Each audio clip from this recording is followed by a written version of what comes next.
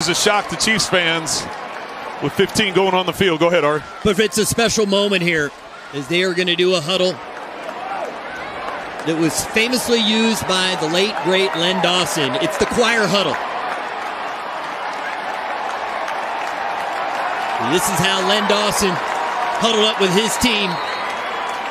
And a great sign of respect. Pat Mahomes out there for the first play of the game.